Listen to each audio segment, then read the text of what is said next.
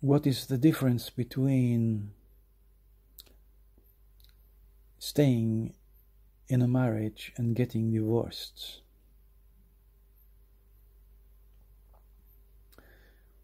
The difference can be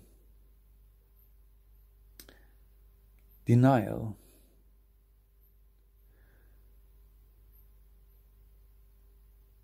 Living in denial, or wanting to live without denying what you can see is going on. If you have to deny what you see every day,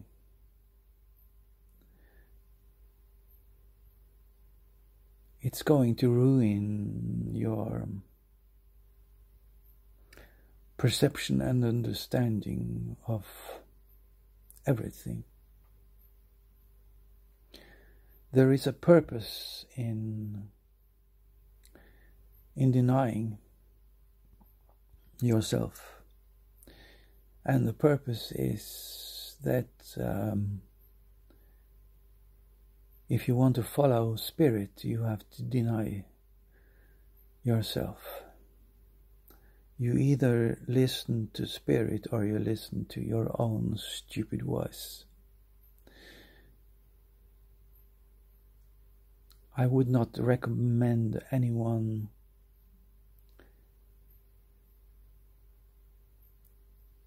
to deny the truth about the relationships they are having with other people, and this includes what is happening in your workplace, in your friendships, in your marriage, and in any relationship you have with any other human beings.